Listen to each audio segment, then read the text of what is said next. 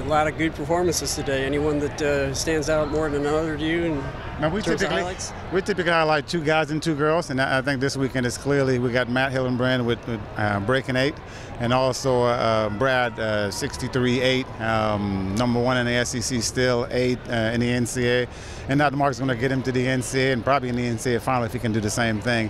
And on the women's side, clearly Kendra and Des, but also the women's 4x4. Those were our highlight: Morgan, Angelica, Des, and Kenny. With special mention for Des, those were our highlights this weekend.